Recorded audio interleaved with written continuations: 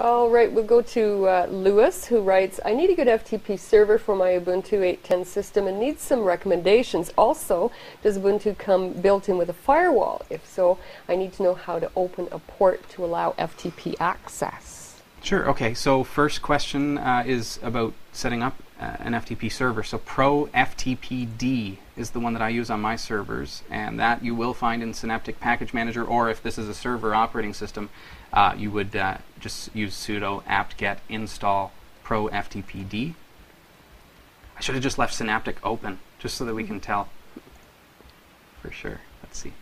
So the way that, that this software works is it actually uses your Linux user accounts. So if you create a user account in Linux, then they get a home folder in Linux. So then proftp then gives access to that home folder for that user. proftpd. It's right there, just like it sounds.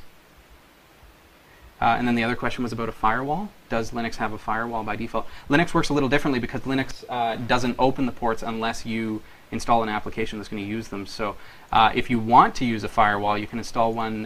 One that kind of caught my eye was gufw. We'll post links to this, but gufw.tuxfamily.org brings me to their page. And this is, again, also available in Synaptic Package Manager. It's a front end for the UFW firewall, which is something that the Ubuntu developers created to make a person-friendly firewall program. But that's for their server operating system, so it's command line. GUFW is a GUI version, or a GUI implementation of that. So good starting place.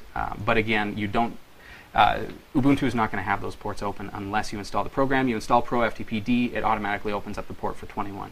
So you're not going to have to worry about that.